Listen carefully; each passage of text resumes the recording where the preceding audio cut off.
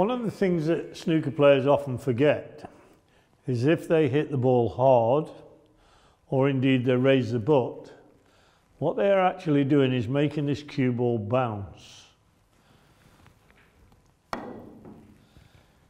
Now it doesn't appear to be bouncing very much at all, but I can assure you it is. I'd like to tell you a little story as when, as a young man, we went to Pontefract for a snooker and billiard weekends with a fellow called Leslie Driffield, a very, very good billiard player. And he used to sit in the corner with his little tot of whiskey watching us play. I came across a shot like this where I tried to clip the red into the pocket. I raised the butt and I played the shot, missing the red completely. Leslie shot up out of his chair and went, "Barry, why did you miss that shot?" "I don't know, Leslie," I said, and then he proceeded to show me. Because I'd struck down on the white, I had made the cue ball bounce.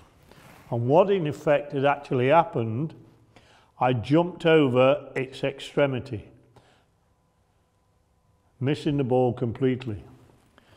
Just to demonstrate this further, to show you what happens, here I've got 3 balls, all touching.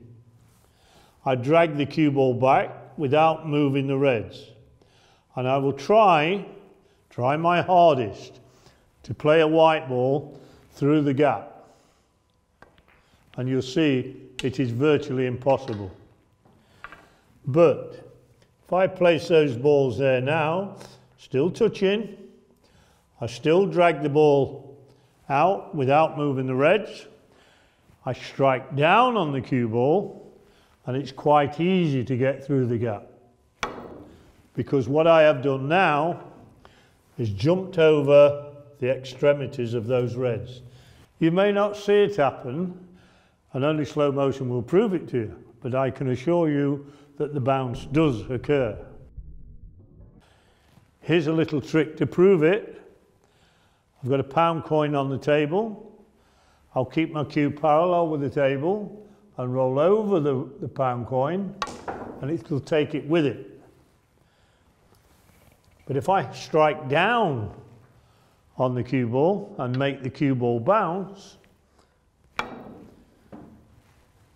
you'll notice that I've cleared the pound coin. Here I've got 3 pound coins, just to indicate to you how much that cue ball can and will bounce. So here I'm going over the pound coins again, and that's how much it is jumped over the pound coins. If you hit the ball hard or strike down on the cue ball, you will make it bounce. And it's amazing how many errors can occur when this cue ball is bouncing.